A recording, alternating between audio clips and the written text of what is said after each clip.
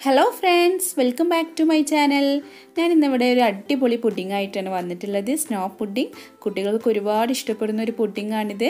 അപ്പോൾ റെസിപ്പിയിലേക്ക് കടക്കുന്നതിന് മുന്നേ നിങ്ങൾ എൻ്റെ ചാനൽ സബ്സ്ക്രൈബ് ചെയ്തില്ല എങ്കിൽ പ്ലീസ് സബ്സ്ക്രൈബ് മൈ ചാനൽ. അപ്പോൾ ഞാൻ ആദ്യം ഇവിടെ ഒരു പാനിലേക്ക് 1/2 കപ്പ് പഞ്ചസാര ഇട്ട് കൊടുക്കുന്നുണ്ട്. ഇത് മെൽറ്റ് ചെയ്തെടുക്കണം.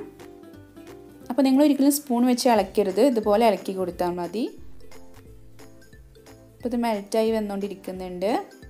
അപ്പോൾ ഇത് കംപ്ലീറ്റ് ആയിട്ട് മെൽറ്റായിട്ടുണ്ട്. ഇനി നമുക്കിത് ഓഫ് ചെയ്യാം. ഇനി ഇതുപോലത്തെ ഒരു ബൗൾ എടുക്കാം. എന്നിട്ട് ഇതിലേക്ക് നമ്മൾ മെൽറ്റ് ചെയ്ത് വെച്ചിട്ടുള്ള പഞ്ചസാര ഇട്ട് കൊടുക്കാം.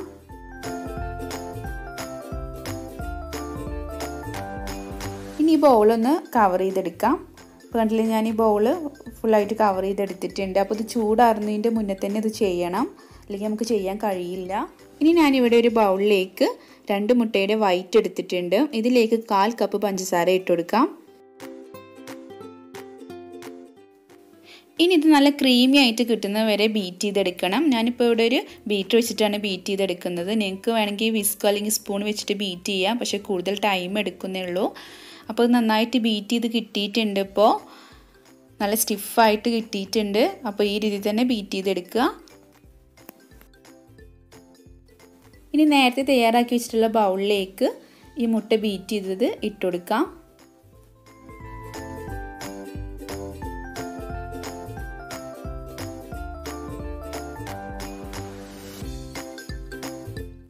ഇനി ഇത് ആവിയിൽ വേവിച്ചെടുക്കണം. അതിനായിട്ട് ഞാനിവിടെ ഒരു പാനിലേക്ക് കുറച്ച് വെള്ളം അതുപോലെ ഒരു ഹോളുള്ള തട്ടും വെച്ച് കൊടുത്തിട്ടുണ്ട്.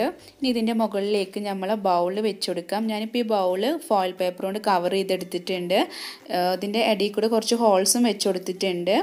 അപ്പോൾ ഇനി നമുക്കിത് 20 മിനിറ്റ് ഇത് വേവിച്ചെടുക്കണം. നിങ്ങൾക്ക് വേണമെങ്കിൽ ഫോയിൽ പേപ്പർ ഇല്ലെങ്കിൽ ഒരു അടപ്പ് വെച്ചിങ്ങാണ്ട് ക്ലോസ് ചെയ്തെടുത്താലും മതി.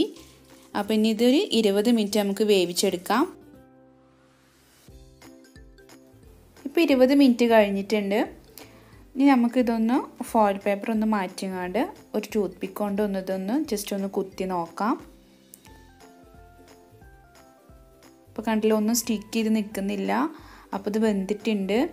അപ്പോൾ നമുക്കിനി ഈ ഫോയിൽ പേപ്പർ ഒന്ന് മാറ്റിയെടുക്കാം.